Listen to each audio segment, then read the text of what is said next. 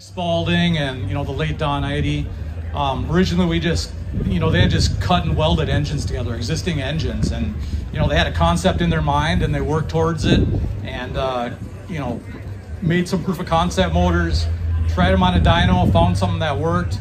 They finally settled on a layout with the intake and the exhaust both on the front side of the engine, and we'll talk about some of the benefits on why that is maybe here in a little bit, but and went through several iterations of prototype phasing, and then eventually made it into its first test in the 440 race sled in 2002, and then eventually made it into production, full-on production in the Firecat chassis with great success. And since then we just haven't turned back. It's been part of our DNA since then. So what are some of the advantages that we get out of having this laydown engine design? So the main advantage, first and foremost, and it's kind of been an ongoing theme with this Catalyst chassis, and it really was part of the theme back then too. It's mass centralization. So having the intake and the exhaust both on the front side of the engine really allow us to get the engine to back down in the chassis and right up against the track drive like we had talked earlier. And in doing so, we're able to get the intake on the front side of the engine, the exhaust on the front side of the engine. Some of our competitors, they put their intake right, basically between your legs, right where, really close to where the CG of the engine is. And we put our fuel there, so we're able to package, our heaviest components in that area, and that's only really possible with a laydown engine. Some other advantages to it are just in the, its inherent strength. So the upper half of the crankcase, that's we call a pyramidal or a triangular shape. The crankcase fasteners that complete or fasten the top half of the crankcase to the bottom half of the crankcase. Those fasteners are acting both in shear and in tension, so they're not just being pulled apart with every cycle of the engine or every time the piston fires.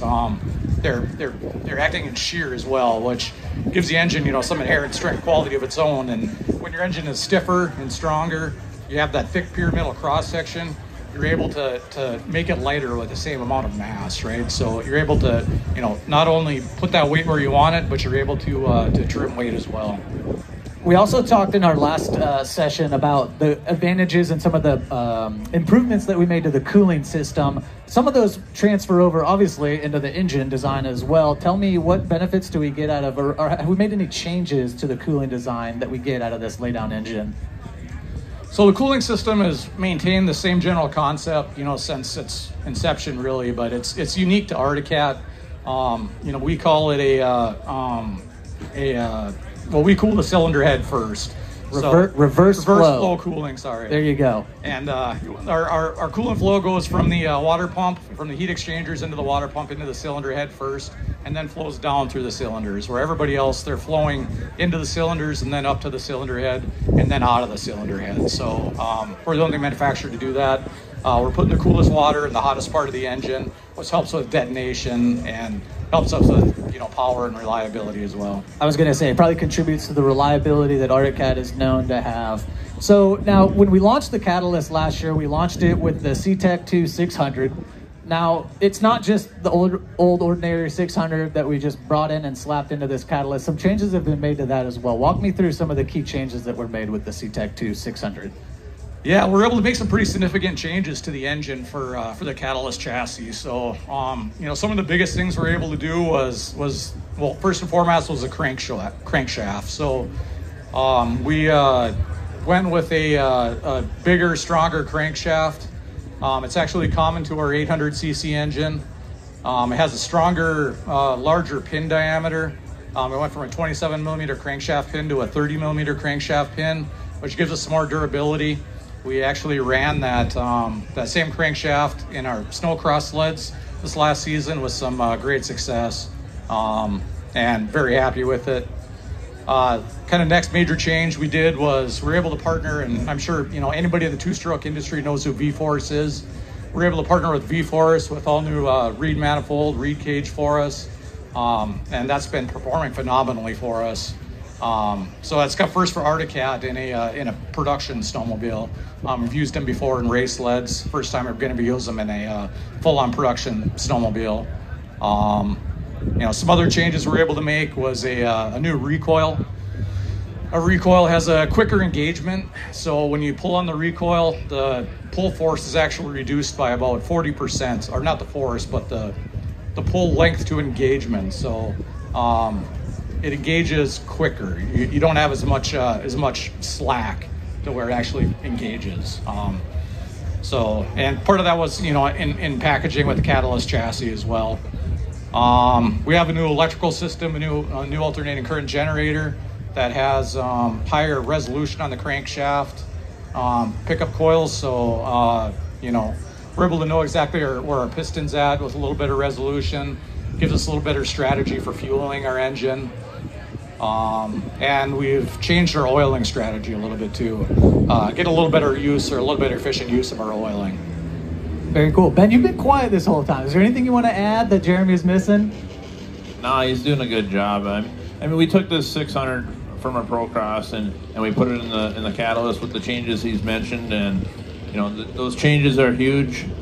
You feel them, and how it couples with the rest of the drivetrain is what the rider feels, and getting the power to the ground is key. Yeah, I don't think anybody cares more about getting power to the ground than these guys that you hear behind us, which we'll try to talk over. Now let's move on to the clutch design, right? So last year, the year before, we released the all-new Adapt system. We carried that design system into the Catalyst chassis as well. Walk me through, first, what is Adapt and what has been changed to allow it to fit inside the Catalyst platform? Yeah, so the new Adapt primary and secondary drive and driven clutches were designed for model year 22 production. So we've had a couple years in production with them with great success. They're working great, lighter, narrower.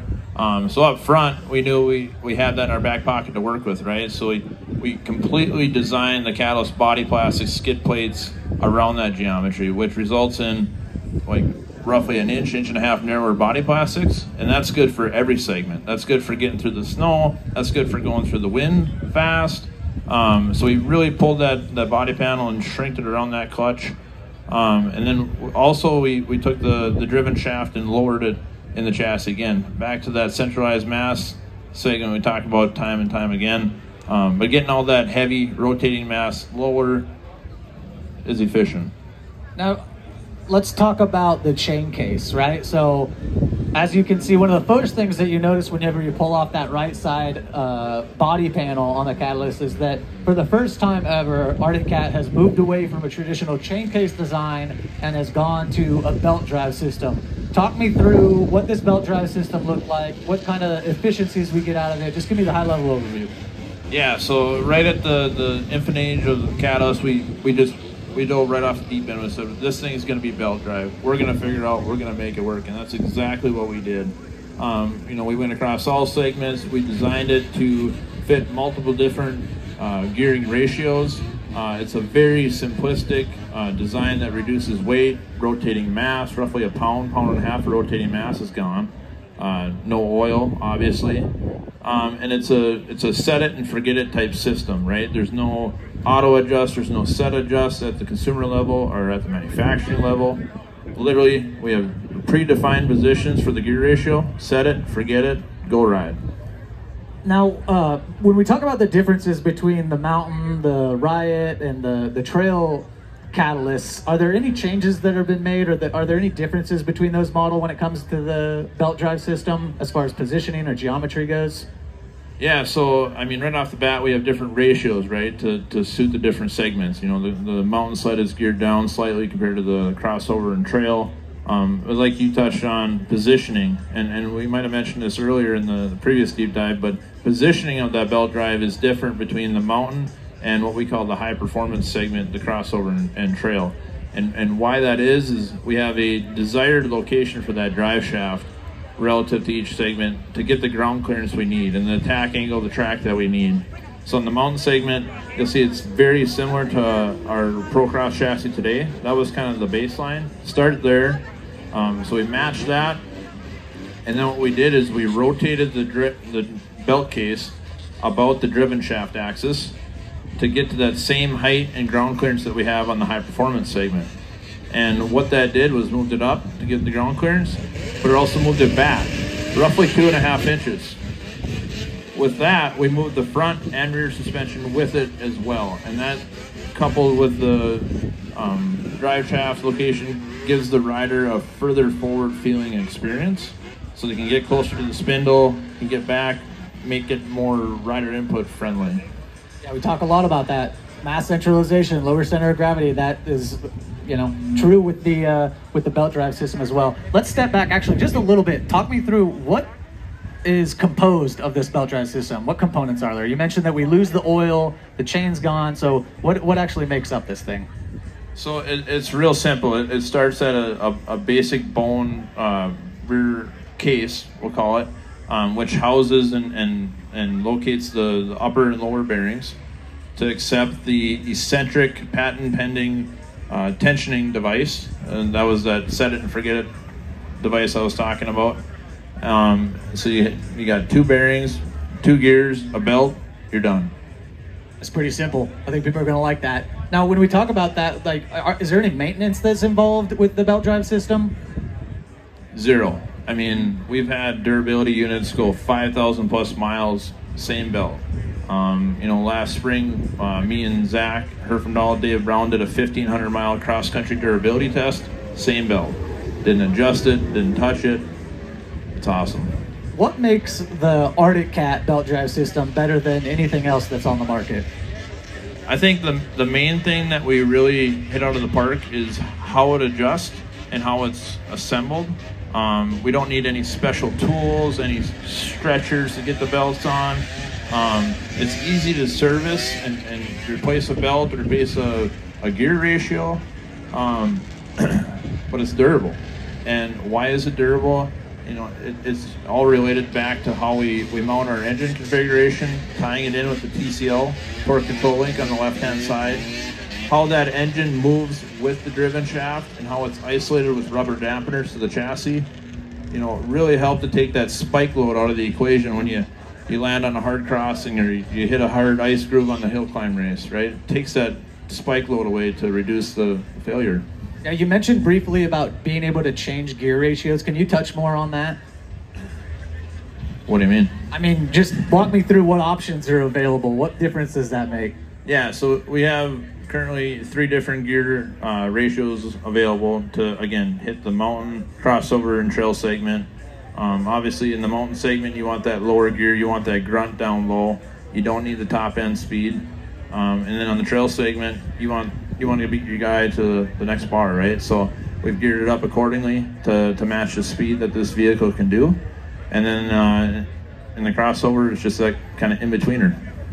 Excellent. Well, that's all really, really awesome information. The one thing that I pulled away from these last 2 episodes is we talked in our first one about how, you know, you can look at a spec sheet and you can draw your own conclusions from there, but it's all of these components combined that really make up what the Catalyst is and the performance that we get out of it. It's how the engine is combined with the clutch and the drive system and how the chassis is oriented and how the engine is oriented, and all that stuff just makes for a high-performing, really, really high-quality machine that you really just have to ride to believe.